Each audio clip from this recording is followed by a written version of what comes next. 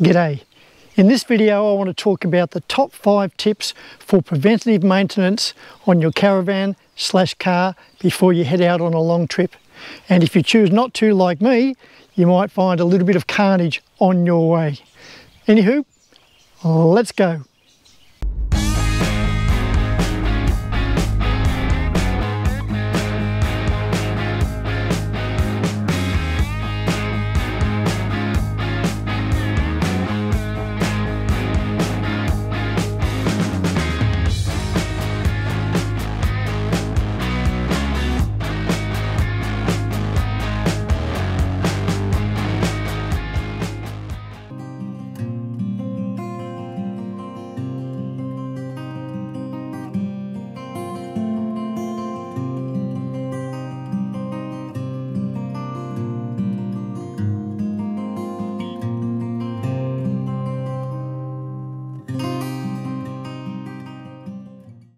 Now I know it shouldn't, but it does. The trailer connector has twice managed to come out, and so has the Anderson plug. So the Anderson plug comes from the car, goes back to the DC and then charges the battery, which then runs the fridge. And this is just a standard trailer connector. However, what I would suggest you do is before you leave, or if you can when you get some spare time, sounds dramatic, pull it apart as delicate as possible without really pulling it apart. Once it's apart and you break this in half, then take a photo of all of the cables, all of the wires coming in to the particular connectors, because apparently they can be pretty tricky to wire back up. So the guy that fixed it last time had charged me an exceptional amount of money. So yeah, when you get a chance, or make a chance, pull it apart, take a photo of all the coloured wires going in what order, and make certain you've got saying left, right, and then it goes, for instance, yellow, orange, blue, green, red, etc. Then hook it back up. The other thing I suggest you do is go to one of the auto stores and buy a spare one of these, and maybe go online and buy a 4-pack or 6-pack of your Anderson plugs, because you can seriously never have too many, but if you have to buy one in town, they can cost quite a lot of money just for one. So yeah, that's going to do it. And the other thing I've done, this is my idea, another harebrained idea, but pretty confident it might work. So I'm putting that back into the Anderson plug, make sure it's locked in. A little trick I've come up with, I don't know whether it'll work, but it's certainly better than it's nothing at all. These little doodads here, it's like a form of an ocker strap, I suppose. Basically they look like this, like that. And you get them in a pack. I bought mine at Super Cheap. You get them in a pack. I probably would suggest, I may even change this to a shorter one. This is the blue one, is the longer, then it goes, oh, it goes red and black, I think. But basically what I've done is I've run that through the trailer hitch. And yeah, go around there, through the trailer hitch, then hook this around and have it so it's reasonably tight, that in the event that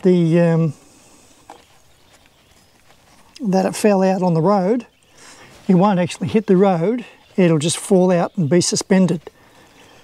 And you should have an indicator inside the car, because your brake lights, your braking in the trailer light should come off, so it's not working anymore.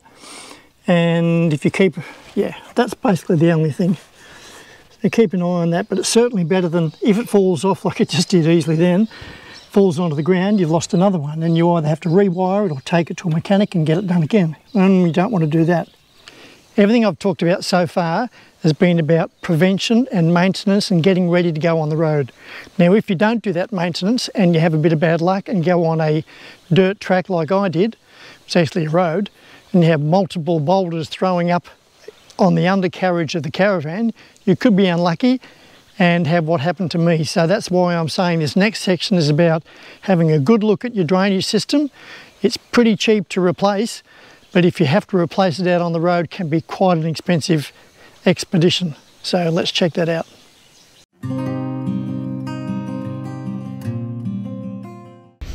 Now, I'm not deliberately trying to make things hard for myself, but I don't know whether you can see that. Hopefully you can. The being an off-road van, off-road, that's fine on most things, but this PVC piping has got old and brittle over a period of time. And in my last little trip on a track, well, they called it a road, don't know how they got that name sorted out, but anyway, on the last track, stones come up and started cracking, and they cracked it all over the place. So I'm going to replace the entire thing. I'm going to show you how to do it. Me showing you. It's just that I'm a little bit over going to caravan places who say, oh yeah, we can do it, and you know, several hundred if not thousands of dollars later it's done a great job, but really I could probably give it a pretty good bash for the money that they're charging. So want to join along? Let's check it out.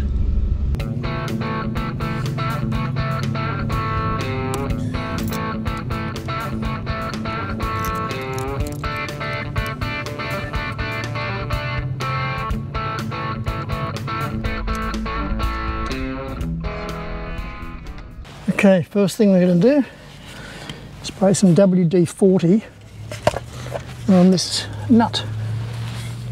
Preferably not in my eyes, done that before. Ooh. Let it soak for 5 or 10 minutes. I imagine I've just fast forwarded 5 or 10 minutes because I'm impatient. Hopefully find the right spanner size.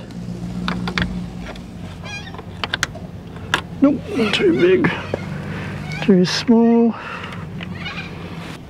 Like the 3 little bears, I think this is just right.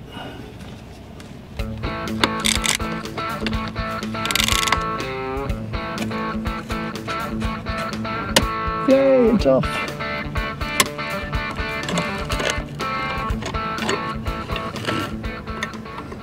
Right, clean that nut and bolt up.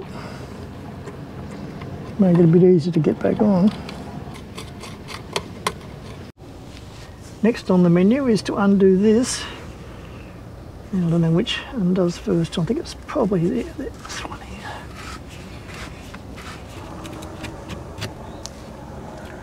I hope I can memorise all this.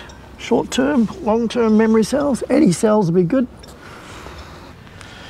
Okay, I'm up to that stage where it's measure twice, cut once, or is it measure once, cut twice?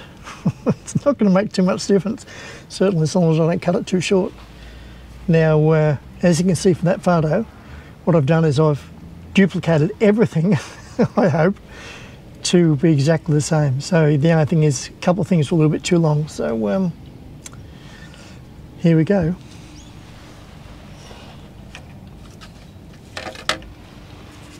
The old one, broken, and that went into there, and then the pipe, yeah, or whatever, and the new one is that one. Yeah, pretty cool, eh? Now the only thing I can see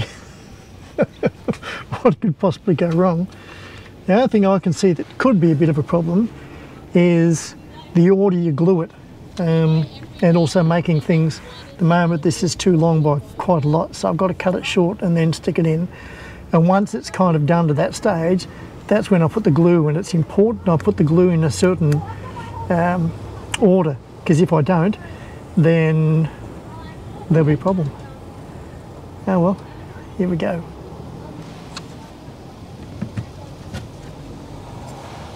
Right, too long by a long way.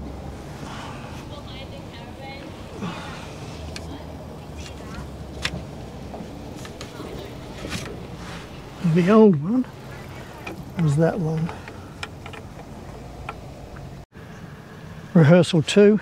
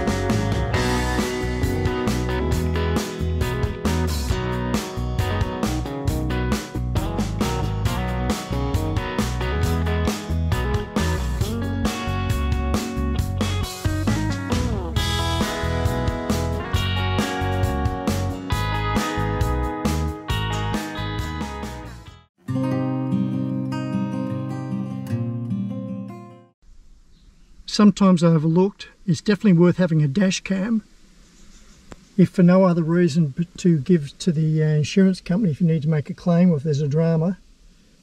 And also you should be able to take the SD card out and view the footage yourself. If you're going to have one, make certain you know how to use it, how to put the SD card in, how to take it out, and how to make a recording.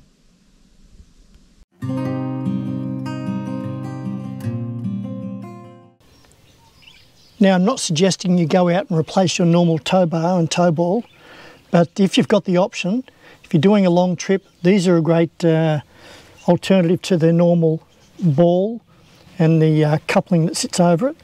The advantage of this is the fact that that whole mechanism moves back and forth and forward. So basically, in the event of a drama with your caravan, they say technically, I don't know whether this is true, but technically it's possible for your caravan to roll over with a system like this and the car can still be straight on the road. So it's definitely a consideration. And to now it's ready to jack up and release, and when you put it back on, you're about to head off on the road. You put that on, put the dust cover like so.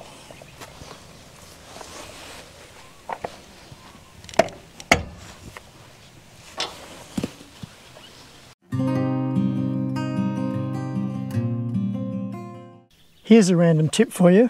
Now, I love these. It's called the DO35, and it's basically a different kind of mechanism instead of like the little ball and the classic one you have on a normal car and trailer. I've converted mine over on my travels and settled for this. There's a couple of variations on it. Now, as much as I love it, and I've got to say, it saved me in one particular instance with prevented my caravan rolling over. So I'm very grateful for that. Now, the thing is, they supply you with a little dust cover, and I have spent literally minutes and minutes and minutes. It doesn't sound like long, but it just gets so laborious trying to get the cover on. And you can never work out whether you put the front on and then you push the back, or the back and you push the front.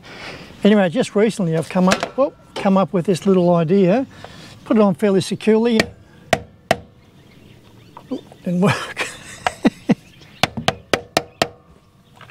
Oh.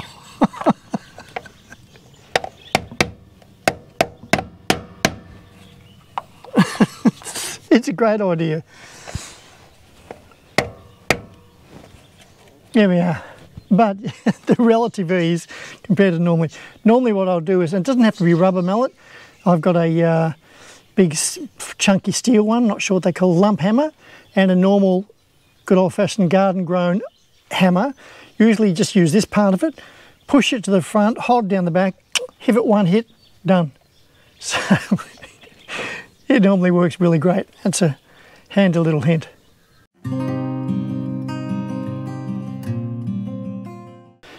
Not sure if you've seen these before, you may have. They're called a stone stomper. Now, I've read a few forums where people have attempted to do it themselves by making up canvas and so on and so forth. Realistically, unless you're super talented, don't bother. They're pretty reasonably priced. I happened to get mine second hand and modified it basically for the van. However, what happened on a recent trip was the stomper, I think, got too close to the ground as I was going up and down over bumps. What had happened was it put two holes into the mesh, so that caused me all sorts of grief. However, I got really lucky. I was in Exmouth and I made a few calls, and there's only one guy in town who does canvas repairs. Took it to him and he said, oh yeah, I should be able to do that, and I've got exactly the same material, so major bonus.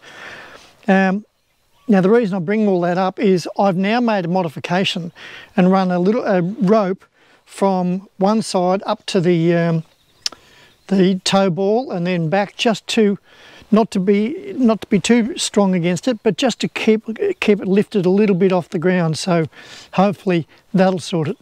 But otherwise, they're such a great idea. Protects all the front of your caravan, and also pretty much 100% protects the stones coming up and smashing the back window. And you think, that's pretty unlikely. You'd be surprised how likely it is. So, and having a smashed back window is not like a windscreen. They just don't have them out in the middle of the bush. So that can be a drama all in by itself.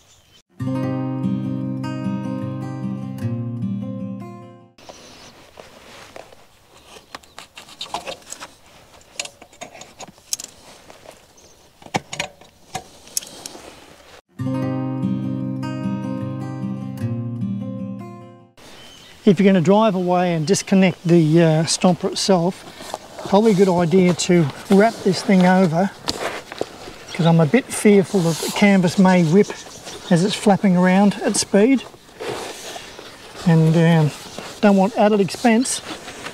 So the way I do it is just wrap it over reasonably tight and run one of these. I'm not sure where you got it. It says it is branded, but basically it's a piece of Velcro, and then the Velcro connects onto itself like so.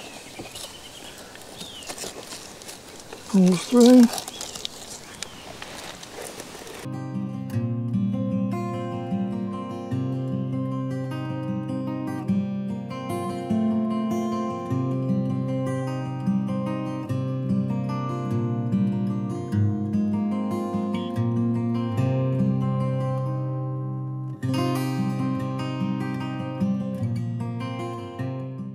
Well, there you have it.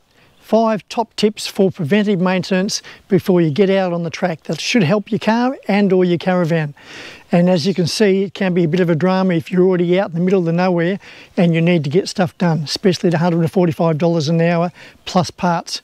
Now, I did try desperately to get you some discounts, but I wasn't able to at this stage. But if you keep an eye on my webpage, which is www.paulwheeldrive.com, then any updates or discounts, I'll put them straight up there for you. If you found the video helpful, useful or entertaining, please give it a thumbs up. If you haven't already subscribed, please do. And until next time, this is Paul Wheel Drive, signing off.